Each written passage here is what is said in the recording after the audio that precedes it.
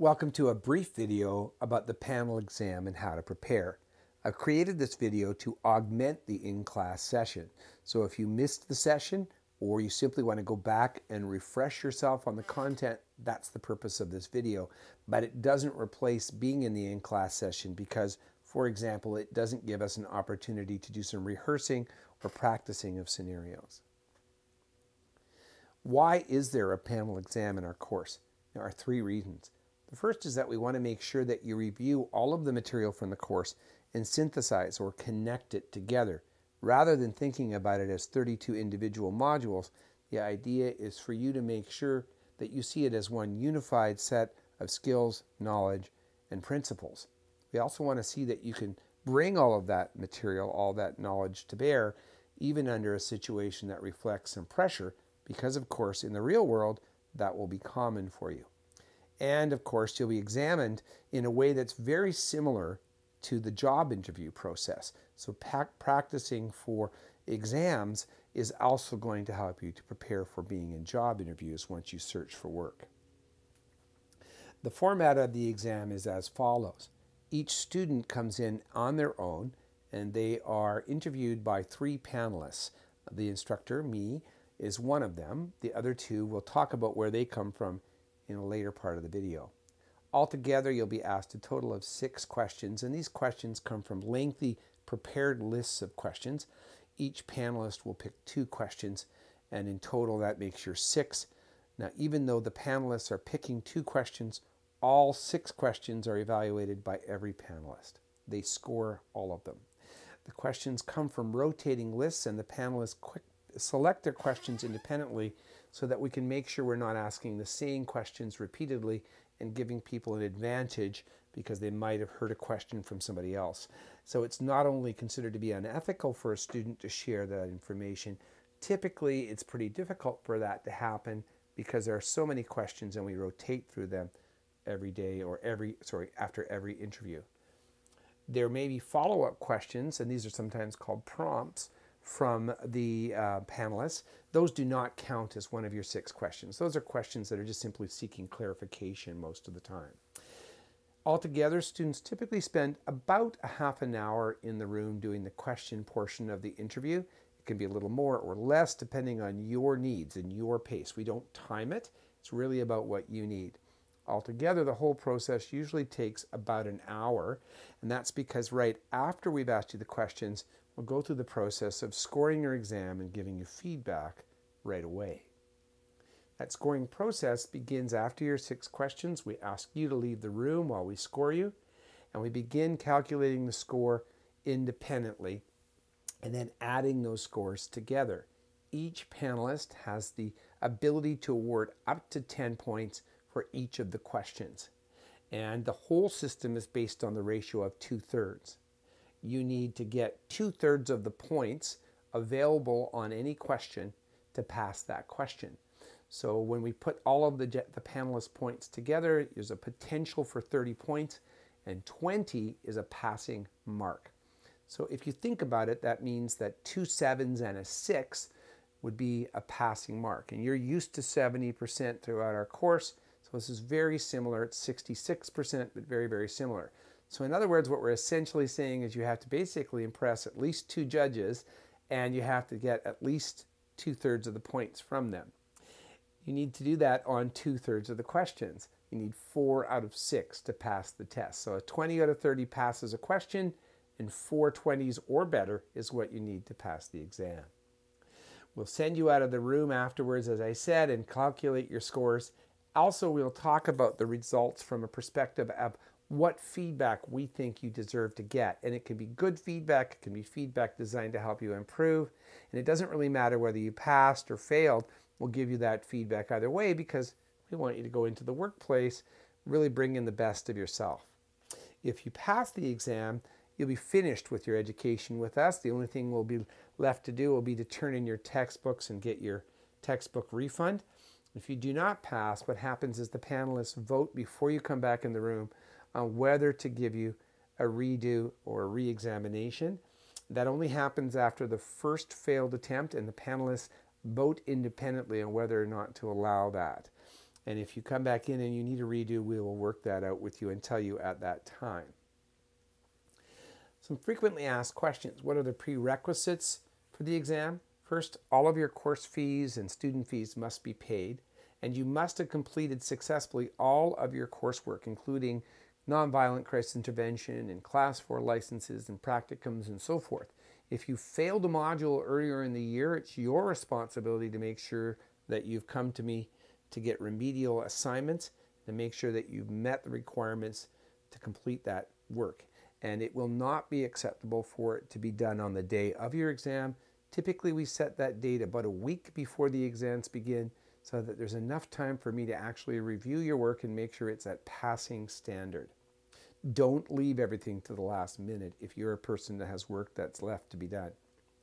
You do not need to bring your textbooks to the school before your exam, but you do need to bring them on the day of your exam, and you'll turn them in after passing and get your reimbursement for your book deposit at that time. Can you bring anything with you? It's a smart idea for people to bring some kind of drink, coffee, water, whatever works for them, a blank piece of paper or booklet, something to write with, and a tissue if they want to. Sometimes people have the sniffles or they start crying because they're so happy or whatever, and it's important to have that. And if you want to have some kind of artifact like a lucky rabbit's foot or a picture of your kids, you're welcome to bring something like that, as long as you don't bring anything that might be helpful in the exam itself. You cannot bring any other person, and that might seem obvious, but we have actually had somebody who's asked to do that. You may not bring anything in that is already written, whether it's something that you wrote, such as some mnemonics or something like that, or anything that represents written material in the form of a textbook. Nothing like that. Your blank paper, you'll be asked to show that your paper is blank, and you can't bring anything in that might help you. So you'll be asked to leave any bags outside, any textbooks outside, your cell phone outside. When should you arrive? A really good barometer is to show up about 20 minutes early, and that gives you time to take care of any kind of little needs like parking or bathroom trips and sort of mentally getting yourself ready. What you don't want to do is come there at the last minute and feel rushed, and neither do you want to come for hours ahead of time and just sort of build up anxieties. 20 minutes seems to be the sweet spot for most people, and I would encourage you to really think about what you want to do in that time, whether it's going and finding a quiet spot and meditating, or whether it's exercising, but just really kind of have a plan for yourself. You're not required to be there 20 minutes. That's a recommendation. What should you do when you arrive? Well, what you do is really up to you, but when it's your time to be called, you need to make sure that you're in the waiting area, which is typically the student lounge area. You will not be called early, so you don't need to be there 5 or 10 minutes early. You should be on campus someplace, but I promise you, you will not be called early. You may want to sit with your classmates or sit on your own. It's really up to you. Everybody has their own preference, and I want you to do whatever keeps you kind of the most mentally and emotionally well. Who are the panelists? Well, as I've said, one of them is going to be me. The other panelists are people I've selected from the field, and these are folks who have direct line experience in community support work, educational assisting, or both. But they're also people who have leadership positions in their organization. They're supervisors. They have some role in interviewing, for example. Most of them these days are actually graduates of our program, and so the benefit of that is that they not only have experience as panelists, but they know what it's like to be the person on the other side of the table, to be a student being examined. And most of them have done multiple exams, so that you're in pretty good hands. These are people who are comfortable with the process and understand what we're looking for. Can I choose or switch my time? No, you cannot. It's important to understand that if I allow one person to switch their time, then everybody else wants to do that too. It's just like any other college or university. They typically post when your exam happens, and you need to be there on that date and time. So I will ask you to reply to me once I give you your scheduled exam time to confirm that you've got it, and it's up to you to be there. I literally draw the names randomly and assign them to times to make sure that nobody has any kind of advantage. Some people love to go first, some people hate to go first. I don't really have the opportunity to make that happen. It's really going to be as random and fair as possible.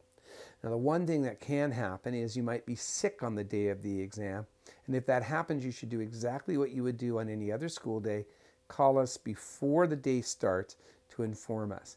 And you will not be penalized if you're sick.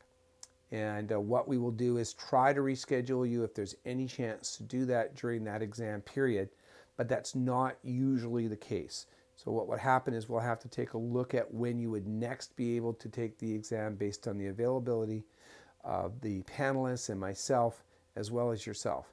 We don't typically do that in July or August, so if you miss a June exam, you're probably looking at September or later, depending on what works for panelists. How should you dress on the day of the exam? 2 words for you: professionally and confidently. So dress the way that you might for a job interview, and dress in a way that makes you feel really good and comfortable with yourself. Make sure you follow the school dress code. It is just as important, if not more important, on this day. I've actually had students who thought it was a good idea to change the dress code on this day, and it's become an issue with panelists because they look at the professionalism of the students. And make sure your hygiene is on point, because we're all going to be in a room together in relatively close quarters. And of course, sometimes people, when they get nervous, they start to perspire or that sort of thing. So make sure that you don't have to start thinking about your hygiene partway through the exam and having that unnecessary distraction. Another frequently asked question: I'm nervous, what should I do? Well, nervousness is what we expect to see. We understand it, and you're not going to get evaluated negatively because you showed signs of nervousness. Some things that you can do to help prepare in a possible way, to reduce your nervousness in advance will be discussed in the in-class session as well as in this slide. But it's really important for you to plan to perform while you're nervous, to think about the fact that you're probably going to show signs of nervousness, whether it's breathing a little quicker or having sweaty palms, and coming in mentally and cognitively prepared to deal with that is part of the whole process. Some important strategies: the simplest is to make sure that you really study the material so well that you have a high confidence level. And I would literally ask you to make a checklist as you go through studying things, really scoring yourself and tracking how you do and getting feedback from people, and scratch things off the list as you find yourself getting more and more comfortable. Practice under test conditions. We'll talk a little bit more about that later on, but make sure that you're not just studying by rereading or by getting written questions, because that won't give you a sense that you can do it in the verbal, in the moment format. Make sure you take care of your self-care all throughout the process, but particularly on the week and especially the day or two before the exam itself.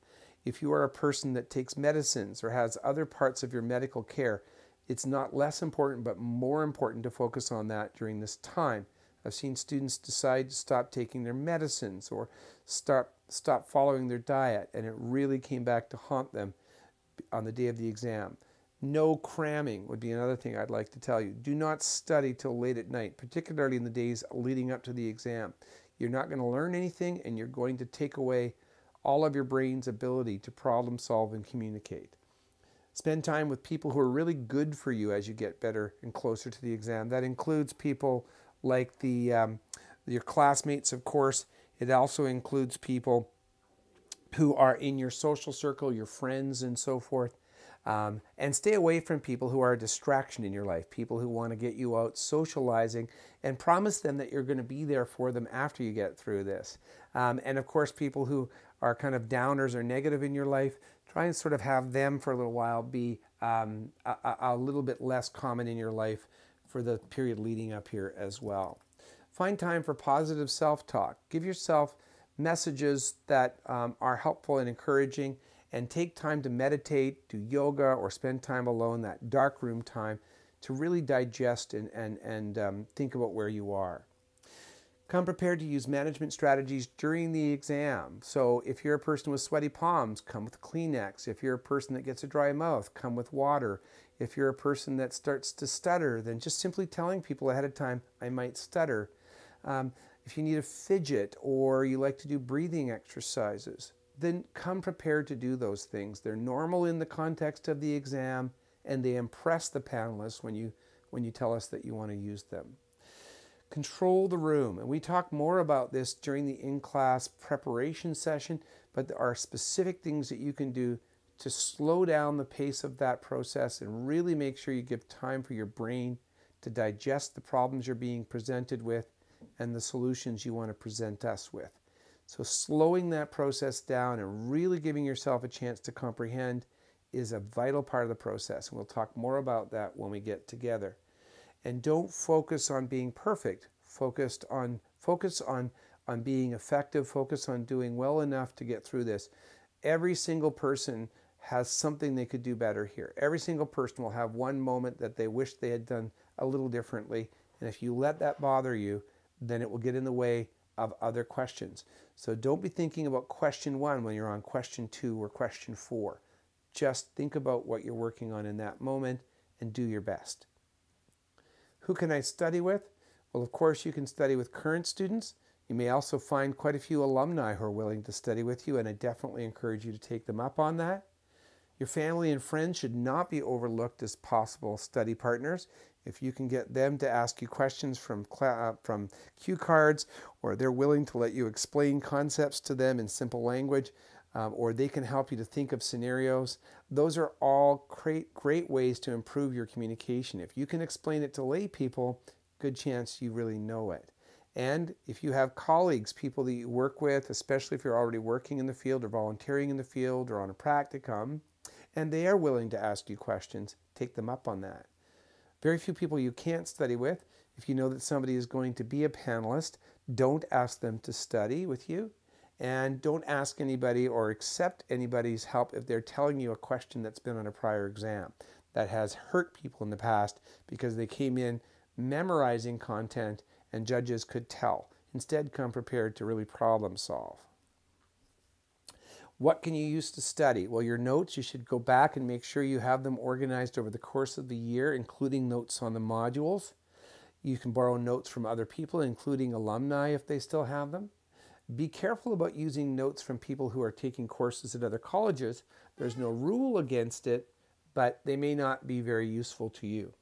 The textbooks from the course can be useful, particularly chapters 1, 6, and 8 from Progress Without Punishment.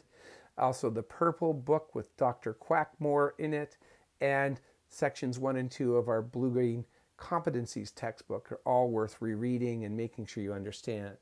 You may also want to go back and look at fact sheets or handouts prepared by other students over the course of the year. And of course, you should create questions within your study groups and use those. That's really one of the most important things you can do. There is no practice exam in this course. In the in-class session, I'll give you a few example questions, and then you can use those formats to create questions that you and your study group formulate.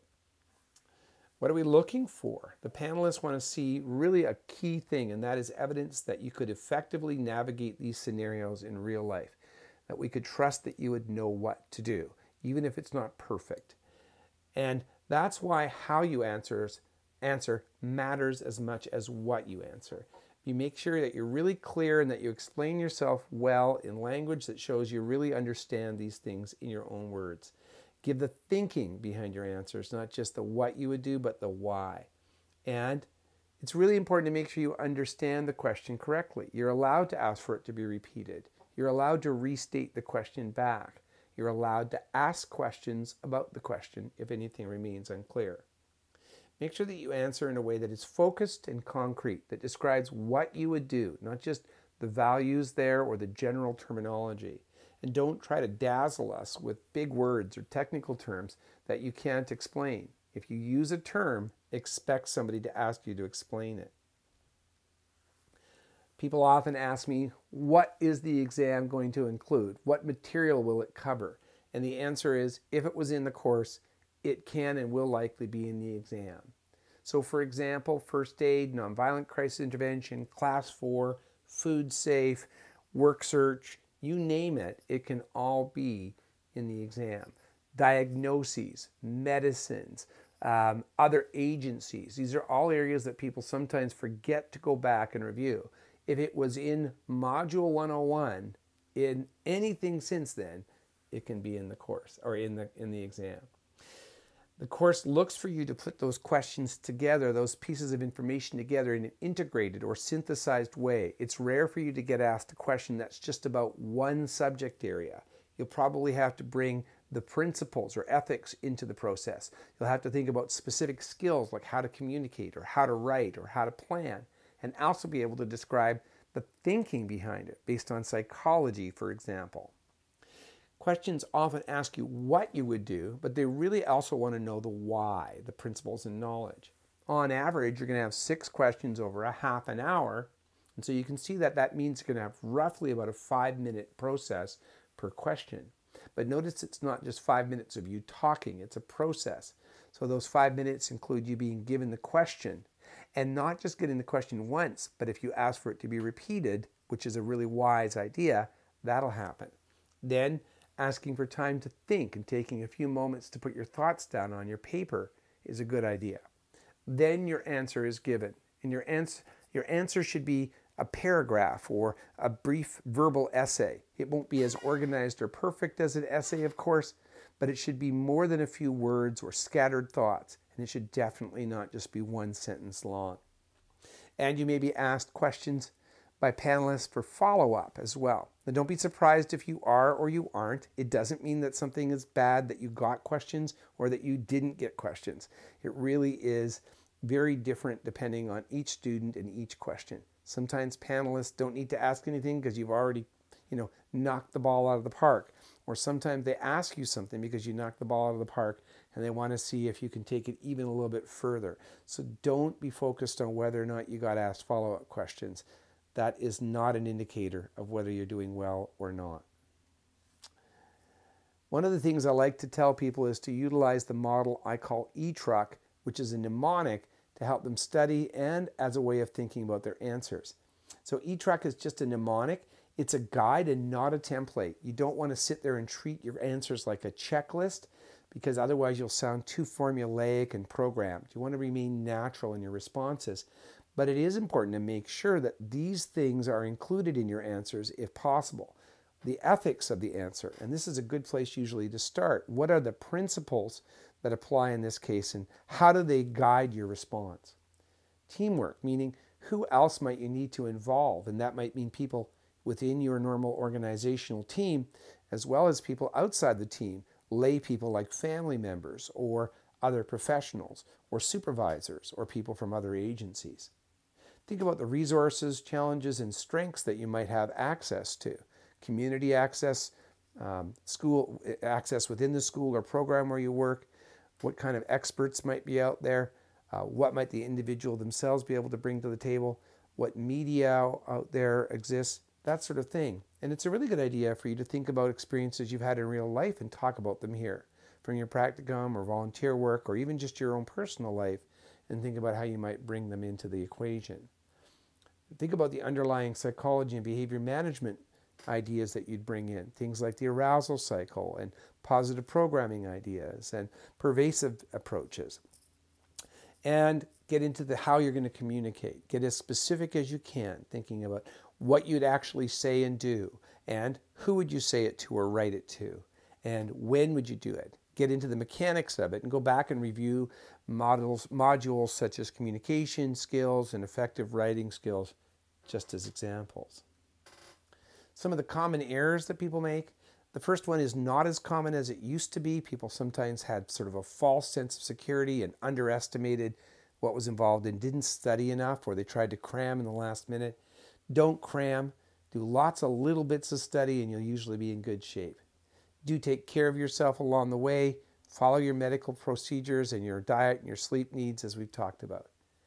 Don't forget as you're talking in scenarios that you're not being told that you're by yourself. People often make the assumption that they're by themselves and they forget to think about things like whether they might be able to call up a colleague or bring a member of the community into the scenario or deal with their supervisor.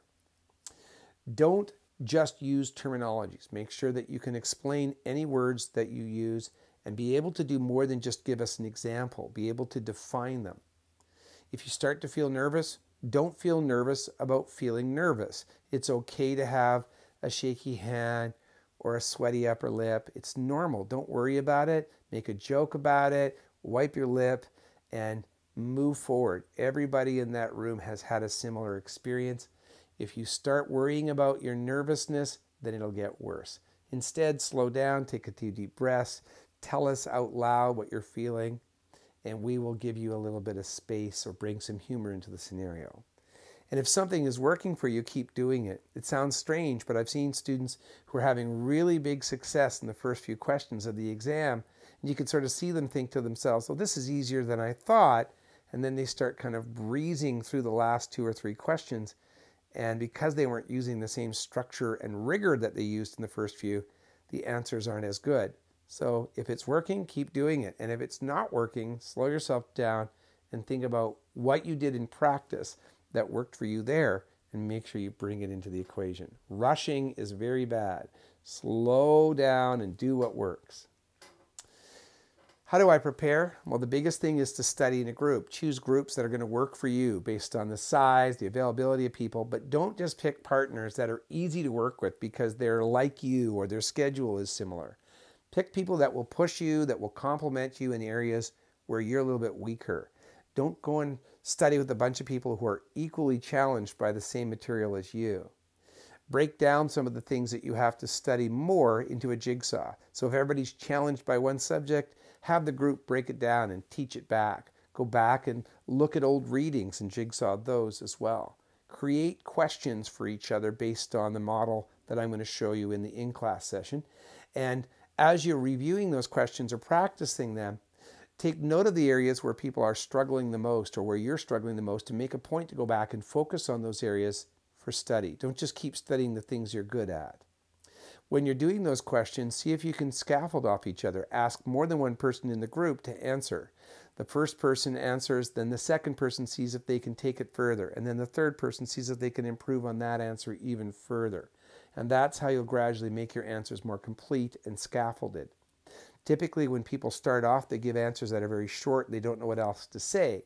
But when they study in groups and hear other people contribute, it starts to kind of jar their thinking loose and get the creative juices flowing. Think about what questions you would need to ask of somebody in your group to get them to be more clear, or what questions somebody might need to ask you. What would be the follow-up questions? And see if the next time you answer a question, you can include that information so that the question wouldn't be needed. Make sure that you're giving feedback to people that's honest throughout the process. If you give people honest feedback and they know they need to work on something, they'll do what we call front loading. They'll do all the work at the beginning of this process and gradually get better. But if you tell them that they're doing really, really well and they don't think they need to do that extra work, then they might find out too late in the process and find themselves having to scramble or cram. It's much better to tell people, hey, you need to work on something, and then tell them when you're noticing progress. It's also very important to study under simulated test conditions. So think about this. You're not going to get questions in written form, so don't give written questions to your teammates. You're not going to get an hour or 2 or a 24-hour period to think things through. So ask the question and have the person actually process the information right there in your study session.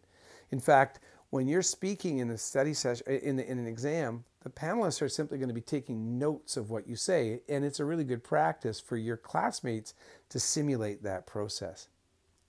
Score the person using the +2 to -2 scale that I'm going to show you later in this video so they can really decide where they need to do better.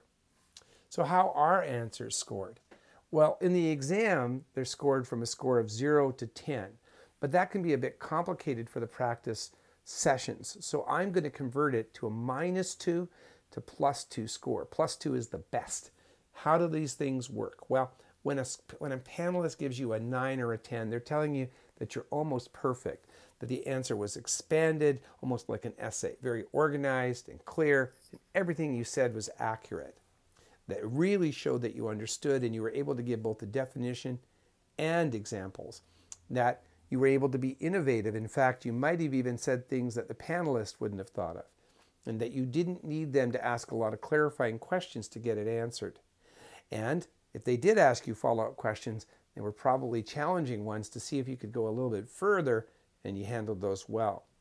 Now, don't expect to be at this level when you start off. That's not realistic. But ultimately, as you're working through the process, you want to try and get to this point where you're earning +2s in the views of your classmates. So keep on pushing until you get there. It's called a +2 because it's far away from the borderline. you're really comfortably in the zone where you know that you've got this material down, you're going to pass, and it's just a function of whether or not you're going to pass by a little or by a lot. Passing by a little is a pretty comfortable place to be, and it's a realistic place to be. It's about an 8 or a low 9 on a judge's scorecard. These answers are complete even if they don't necessarily have any creativity in them per se, and that's totally fine. The person's really accurate, really clear, really convinces the panelists that they know what they're talking about.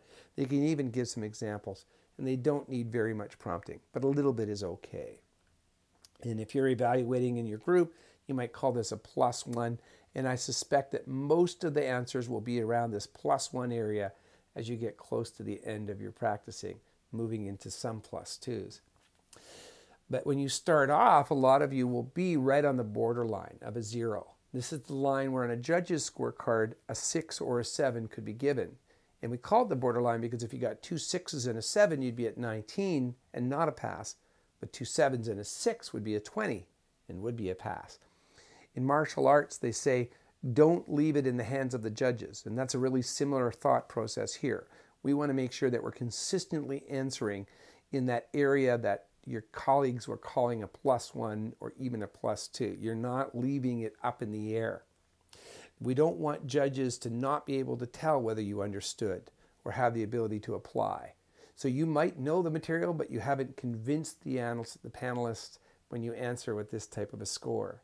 You had difficulty explaining the answer if you earned this score, and you couldn't put it in your own words. Often when people are asked to define something, they say they can't, but they can give an example or two. Their answers often don't go any deeper. They just keep saying the same things over and over again, even after a prompt. And so that's an area where the judges often struggle. If you're in a failing area on a judge's card, you either got a 4 or a 5, meaning that your response wasn't showing us enough. That's the biggest area here is people don't give us enough. They have incomplete answers and they get in that 4 to 5 area. The person might know some of the terminology or vocabulary, but they can't really explain it. They can't really apply it.